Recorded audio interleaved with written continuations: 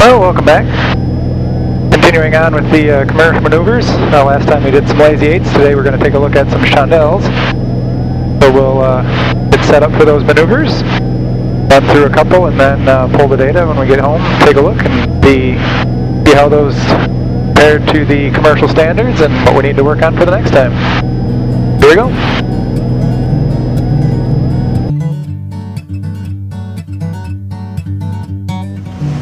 Starting at 3,000.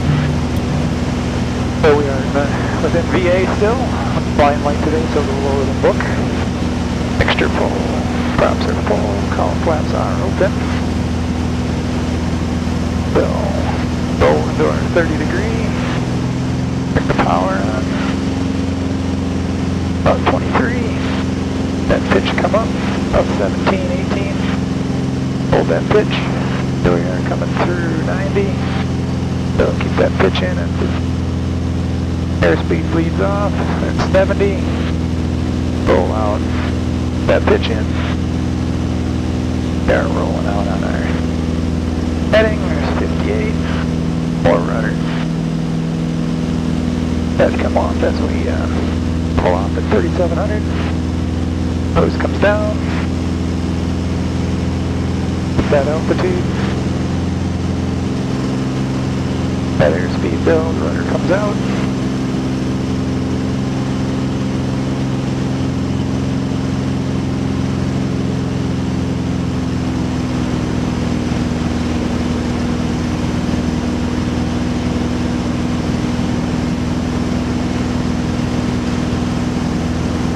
Pulling 30 degrees. Bring that pitch in, bring that power in. Oh, pitch comes up, compass right about at the horizon. Verbal tonight. At 90 degrees. The roll starts coming out. Go back around, so there's 70, 68, 66, 65. Starting to work. 8, 57, 50. There's our stall horn. Right at 4,300. Oh, let that nose drop. The altitude.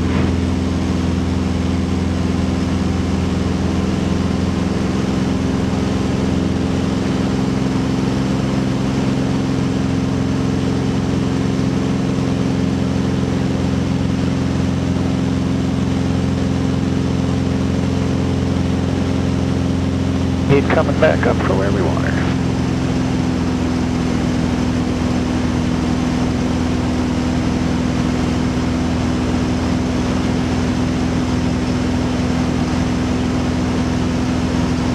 One more to the left. Oh, we'll roll in. Roll our power and bring that pitch up.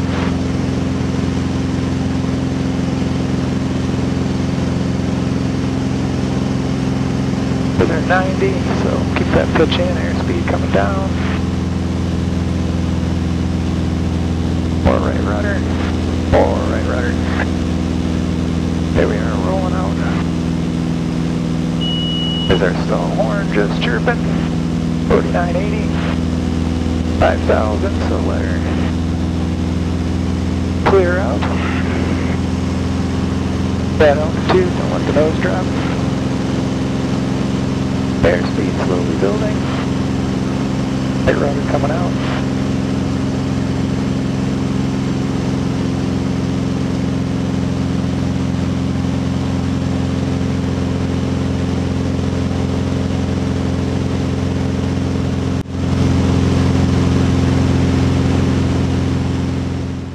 Well, here we are back on the ground.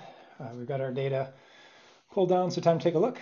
Before we do, just a quick peek at the commercial ACS standards. Chandelles in general, they're looking at their performance maneuver basically for a given configuration and power setting, how to maximize that performance for that 180 degree climbing turn, and as you do, keeping the plane coordinated. A couple of quick nuggets. Basically, starting no lower than 1,500 feet AGL, just from an altitude perspective. Establish an appropriate entry configuration, power and airspeed. I've got a H35 with the 470, so the smaller power plant out of the Bonanzas. For that airframe, it seems to work pretty good to start at 16 or 17 inches. That gets you into a pretty comfortable VA depending on your weight. And then as you roll in, give your 30 degrees of bank and then apply that power. We don't really go full power, tend to use about 23 inches, works pretty well for my airframe. Again, it's going to vary a little bit based on your particular power plant and airframe combination. But that 23 inches works pretty good to avoid getting to any kind of crazy pitch angles. So kind of roll that power in, keep that for the 90 degree point, and then as you hit 90 degrees, start to roll back out, keep that pitch in. And you're looking to complete that rollout at the 180 degree point, and then based on your power settings and the pitch configuration, you should be right above that stall airspeed, and then kind of as you hit that 180, resume that straight level flight and try not to lose any altitude. So if we flip over and look at the data here, you can see the flight path. You can see what matches the video. We did a first one to the left, one to the right, and then one back to the left, and then this was just myself clearing out to the north to try a few other maneuvers. If you look at the altitude, you can kind of see the effects. So we started at 3,000 feet. We gained about 700 feet in that first chandelle. Again, second one, this one we gained about 600, 650, and then as we went back the other direction, we gained 700 again. So pretty consistent there on the altitude gains because we were using kind of consistent power and configuration settings. Interesting, if you look at the vertical speed, you can kind of see how the performance plays out in the maneuver. When you start, basically you've got a little airspeed that you start to trade for altitude. So as we hit that 90 degree point, we actually peak at about 2,000 feet per minute climb rate.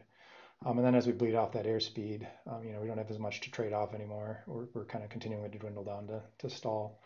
So you can see that vertical speed drop, and you can see it consistent between the first one, second one, third one. Interesting view. You can also catch some of the things where I was a little bit lax in my pitch as I was leveling out. So you can see I've actually got a little bit of a altitude loss here where I'm below. I have negative climb rate, basically relax the pitch too aggressively on the level out. So you can kind of see that pretty easily here. One thing for me to work on when I go out next time. And if you flip over the pitch, you can kind of see that behavior a little bit as well, where you can see I dipped a little bit low and had to correct on the first one and the third one here, whereas the second one I was a little bit better around kind of slowly eking that pitch out to keep that altitude. Roll rate, not a whole lot to see here. Pretty basic maneuver in that regard. You can kind of see the roll in and then kind of the consistent roll out. As you level off, you're kind of on a heading. So you can kind of see the first one to the left, back to the right, and then back to the left. So pretty basic there.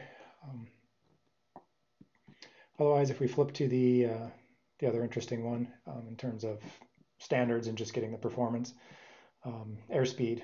So you can see here we started kind of at that 105 is pretty typical for that 17 inches in my aircraft. Airspeed kind of continually bleeding as you go through the maneuver, coming down to that right above stall speed. So there if you remember on the video, I was right around 57, 58 right when the stall horn chirps. So you can see that on the right hand side. And then as you level off, you can see your airspeed start to recover back to your 105, right around that ballpark. And again, you can see as we go kind of back to the right, airspeed's down back to about that 57 again. And then to the left, you can see they're a little more aggressive, 50, 55 or so. So right when we're finishing off, the stall horn chirps just a little bit. We could probably get it to chirp a little bit longer as we tidy up the pitch. I think the configuration, the settings are actually pretty close, but just a matter of, if you go back to the pitch view, you can see I lose a little bit of pitch. I can be a little more consistent there as I start to roll out. I'm letting the nose drop a little bit. And then again, kind of on the tail end, letting it drop off a little bit there. So a little bit of work to do on the pitch, but all in all, not too shabby. Things to tidy up, but I'm not doing too bad. Pre flip over to the track in Google Earth, just kind of a fun visualization of the Chandelles. You can kind of see that same flight track that we saw in 2 dimensions on the prior screen. And as you kind of step down, you can kind of get a better visualization of the climb rates that you see when you when you go through that maneuver, as well as just kind of a interesting little, you start to see a little bit of the altitude variations, kind of minor as you come out, but one to work on. So again, just kind of a fun view, a little different. Nice to see it in 3 dimensions versus kind of trying to interpolate the video or the graphs. So that's it. That's kind of Chandelles in a nutshell, stuff to work on, but not doing too bad. Next time we'll take a look at another one of the maneuvers in the ACS and keep chipping away. Otherwise, stay safe and keep your skills sharp. See you later.